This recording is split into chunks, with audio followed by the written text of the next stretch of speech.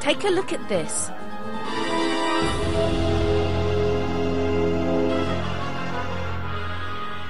It's been described as the most spectacular rail crash in cinema history.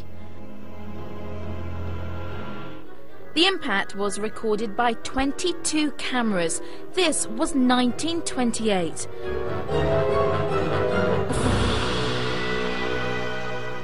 The film was called The Wrecker.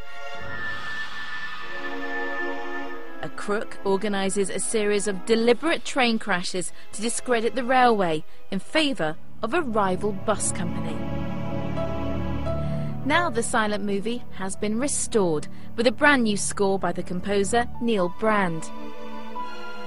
It got up a really good head of speed and the driver jumped out just before the crash, and the train amazingly ploughs in and ploughs off right down the line. Steam goes everywhere, and so it's an amazing event for British cinema history, really. And this is where the crash happened. The Basingstoke to Alton Light Railway closed a few years after the film was made, and this bit is now the A339 road. Other parts of the line remain visible. This is Bentworth and Lasham Station.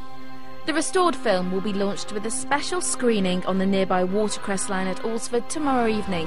Alison Harper, BBC South Today.